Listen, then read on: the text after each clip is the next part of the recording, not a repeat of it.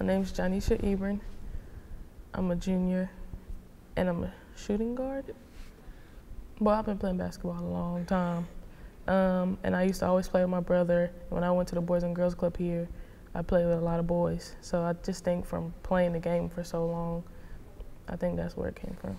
Watching TV or sleep.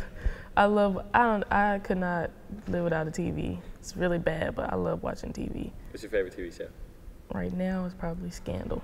Yeah. Just because I love it. I love the drama, the romance. I love all of it. The mystery I love it. I would be Michael Jackson. Okay. He's really cool.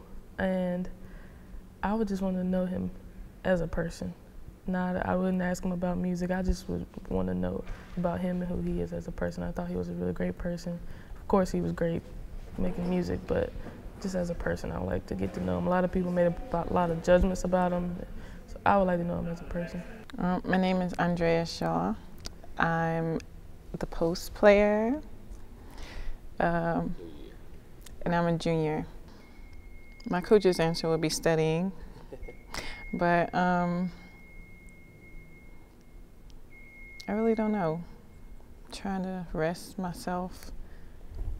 Probably my story of getting accepted to Oak Hill Academy. Something in that.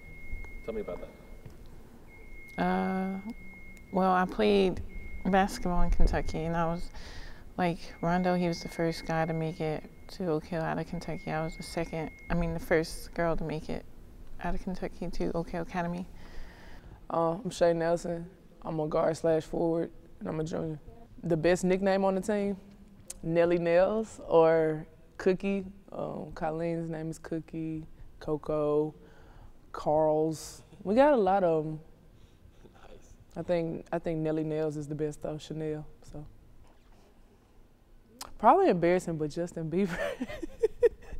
Justin Bieber or like Selena Gomez or somebody like that. Everybody thinks it's kind of weird because I'm tall with all these tattoos, and I listen to Justin Bieber and Selena Gomez. So yeah. Hardest thing I ever done, battle a thyroid disorder and try to transfer with it. Like, I don't know, having a thyroid disorder, like you have to really know a lot about it, but it causes a lot, like severe depression. So having to go through depression and make a transition from one school to the next. So yeah, it's actually the hardest thing I had to deal with ever in my life.